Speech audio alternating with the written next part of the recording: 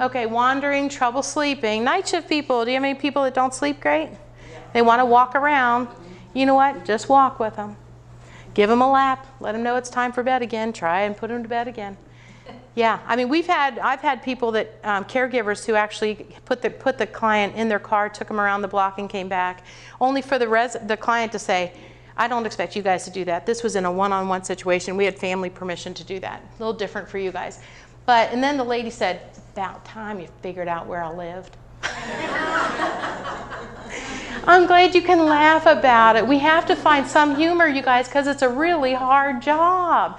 It's a really hard job what you guys do, okay? And so don't take it seriously, but not too seriously. Don't let them get under your skin. Our job is to love them along and encourage them.